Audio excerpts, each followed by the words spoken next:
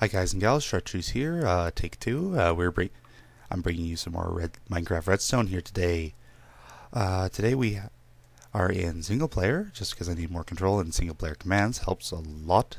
Bringing you player sensors, this is more directed towards Vechz. It's hard to get a hold of him, but I'm trying.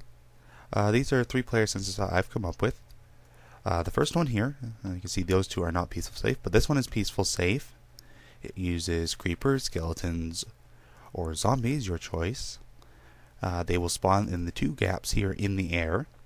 However, this repeater here, at emits light level 9, makes the spawning of natural mobs impossible because they cannot spawn above light level 7. So it goes 9, 8, 7. I can't remember if they spawn at head height or not. It's the other way, but they can't spawn in here. It simply uses a powered repeater placed right at the pressure plate level, and you can still grab the signal off that. You can put bombs down there if you want to be like Vechz. Another interesting property you can see here is that half slabs block light from passing through them. Makes it really convenient just to show this map, and interesting good property with one of those traps. I'll show you in a second. As you can hear, these ones keep spawning on peaceful. This one rapidly because I used 4 spawners. That one is a bit more evil, you'll see in a second. But here, I'll kill all mobs, and we're going to go into hard so I can show you a demonstration of a creeper spawning in this one. Oh, you can hear the cave spiders. Bit of a hint from what the next 2 are. Man, they're loud. Oh, there's the creeper. He spawned midair, fell down to the pressure plate. See, he won't even blow up because I'm in creative. Oh, there goes my mic. Sorry about that, guys. Mic's acting up a bit. Next trap here, let's kill them all again, these are about this one is not slime safe, just because small slimes can spawn in a 1x1x2 area, 1x1x1 if the block above them is non-opaque, hence the solid blocks.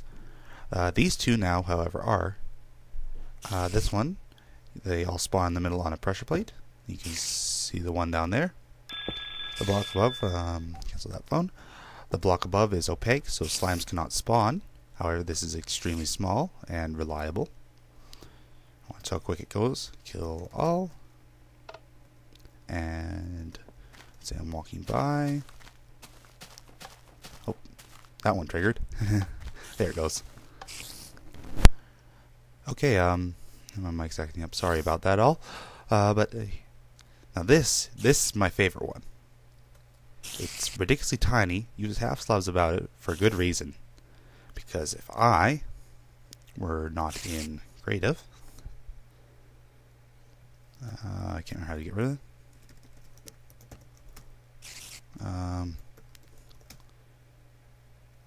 Game mode 1. There we go. Now let's kill all. So when they spawn again, this one, say I'm walking by, hopefully the slime doesn't kill me while I wait for him to spawn. Well, you see these torches are just so the cave spiders can't spawn below.